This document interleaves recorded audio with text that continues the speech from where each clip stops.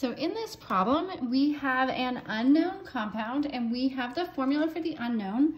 And let's write it a little bit bigger because that's kind of small. So we see that it is C10H12O2. And then all of these spectra, we have a mass spectrum, a proton NMR, an IR spectrum, and a carbon-13.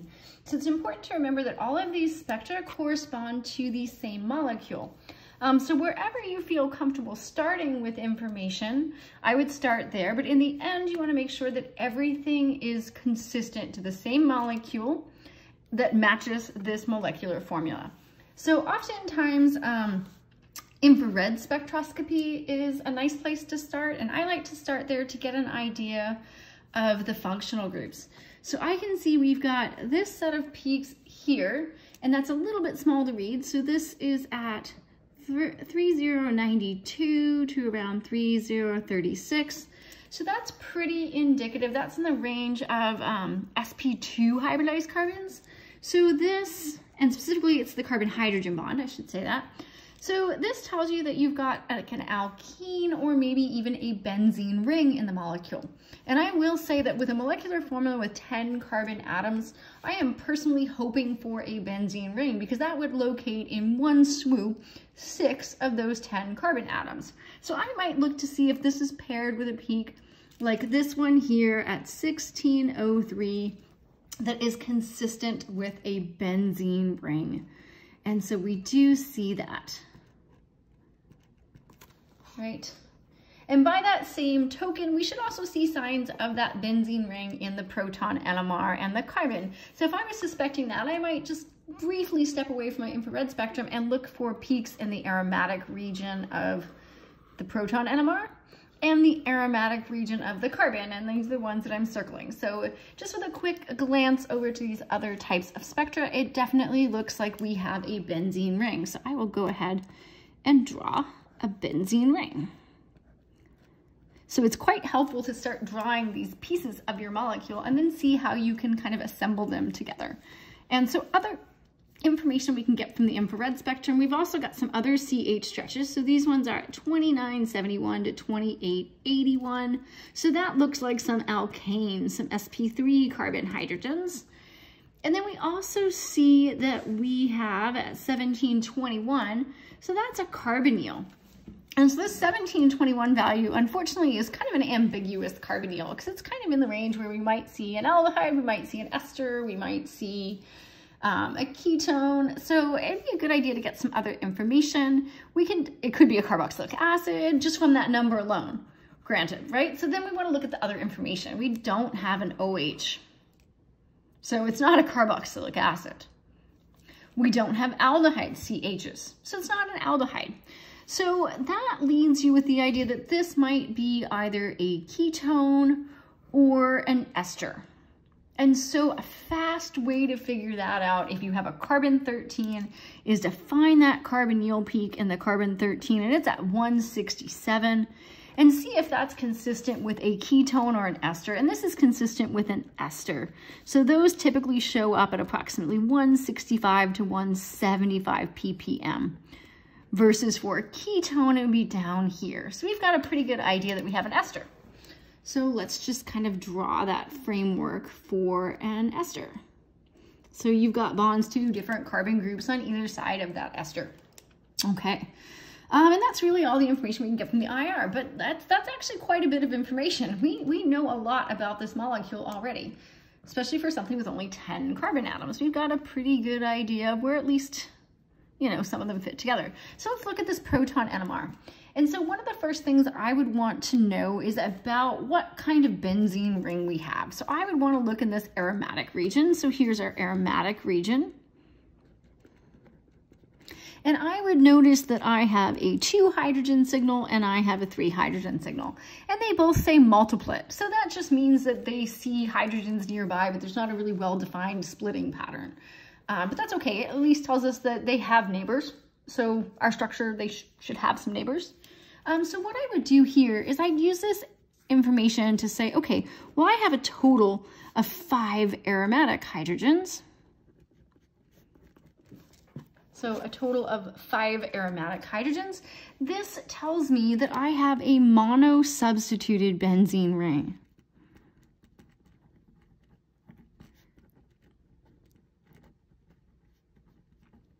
Okay, so how does it tell me that? Well, if it was an unsubstituted benzene, it would have 6 hydrogens. And just a little bit of quick math here, 6 minus 5 means that I have replaced one of them. And that's why I'm saying it's a mono-substituted benzene ring. Okay, so maybe one of these 2 carbon atoms is a carbon of the benzene ring. So let's take a look at everything else in the proton NMR spectrum. So we have a 2 hydrogen triplet. Okay, and if we look at that chemical shift value, it looks like it's at about 4.2 ppm. So this looks like a signal for an alkane that's next door to an oxygen. So this 2 hydrogen triplet sure looks a lot to me like it would be something like this fragment. So 2 hydrogens because there's 2 hydrogens. I'm attaching it to the oxygen because with a chemical shift of 4.2, I know it's attached to something electronegative. And with the idea of this framework here, I know I need to have some hydrogens. This is that ester that we had said we had. So I know that I need to have some hydrogens potentially on this carbon that's attached to the oxygen, unless of course that was the benzene ring, but that doesn't appear to be the case. And if we follow our splitting pattern, we should be able to, because all of these are split, we should be able to build this chain. So a triplet means that it sees 2 hydrogens. So most likely, let's just start numbering this chain. So let's call this A. So we'll call these signal A. Most likely, what's next door to this is another CH2. Because that would give us N equals 2 for 2 neighbors. And we do indeed have a peak that is another CH2. It's 2 hydrogens. So it really seems like we're just building a chain moving away from that oxygen. So let's look at the information. So this says it is a 2 hydrogen sextet.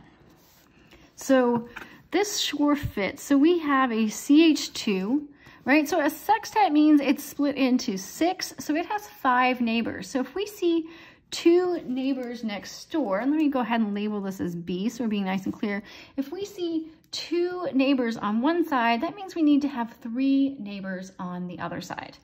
And we still have a signal that looks like a CH3 because it says 3 hydrogens. So let's go ahead and build that chain and then look at this final signal, which I'm going to call C. So this final signal, it tells us that this is a 3 hydrogen triplet. Right, so we are going to label this as C. And so that 3 hydrogen triplet then makes sense. 3 hydrogens because it's a CH3, a triplet because it's next door to the 2. And so now we can really explain why this signal for B is split into 6 because it has a total of 2 and 3, so 5 neighbors, 5 plus 1 is 6. So we have actually found everything in this molecule. So we know that we have a mono-substituted benzene ring. We know that we have an ester.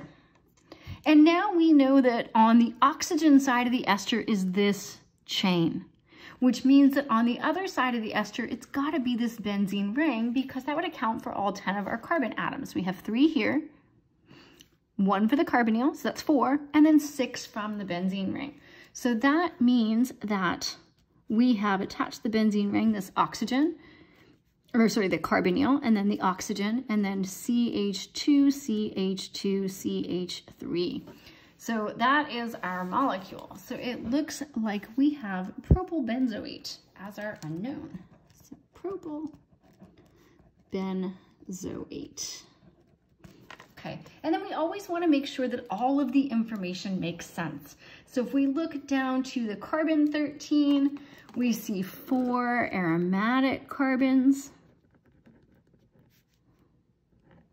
And so if we look at the symmetry in this ring, we've definitely got the 1 unique signal here.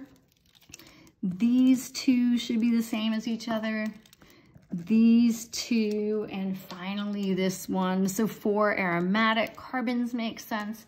And then this alkane chain should be here. This is that sp3 carbon atom range.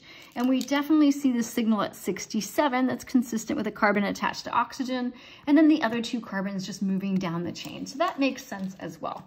And then we should finally, I mean, we've completely neglected the mass spectrum until this point, so we should at least make sure we can account for the base peak. So here is our base peak. So that's the peak at 100% abundance. And we can see that this is at an m/z value of 105. And so that sure looks like you're losing this entire propoxy group. So what this is, and we've seen this a couple times, is this resonance stabilized aselenium ion. And so this corresponds to the base peak. And if you were to add up the weight of the carbon and the hydrogens and the oxygen in this molecule, you'd find out that it weighs 105. So now we've verified that everything matches, right? We've got an ester that's got a benzene ring, it's got an alkane portion. We can explain the proton, the signals match for the carbon, and we can even explain that base peak, so we can be pretty confident in identifying our unknown.